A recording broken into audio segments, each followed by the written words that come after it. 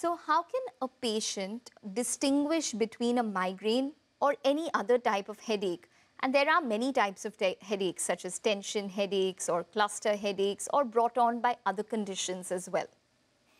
Yes, the common headaches with which migraine can get confused are what is known as tension headaches, the sinusitis-related headaches, and much rarer are what you mentioned, cluster headache and new daily persistent headaches.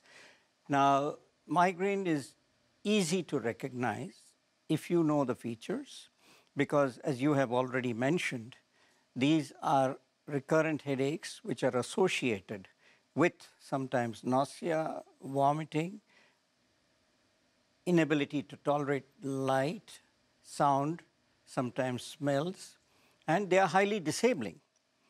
The patient may not be able to function for almost 24 hours or even more. And there is a positive family history of not the same severity, but some recurrent headaches.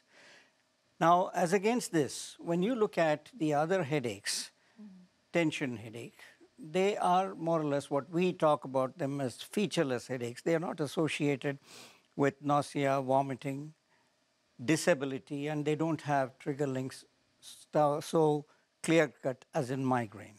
Okay. And then when you come to cluster headaches, they are more always on the same side, accompanied by watering of the eyes, running nose, and they don't have trigger links too.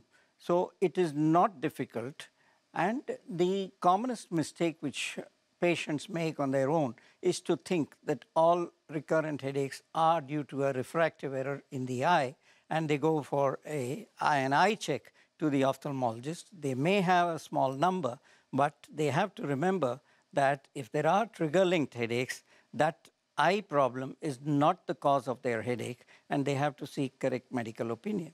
Okay.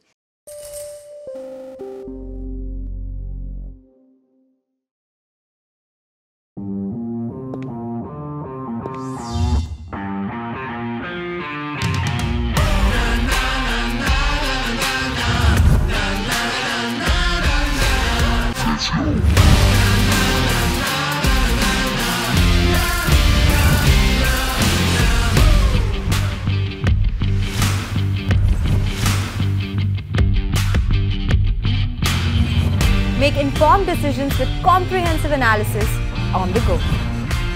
Strengthen your portfolio with real-time market updates on the go. Create effective strategies with insightful expert opinions on the go. Grow on the go with CNBC-TV18, now streaming live 24/7 on YouTube.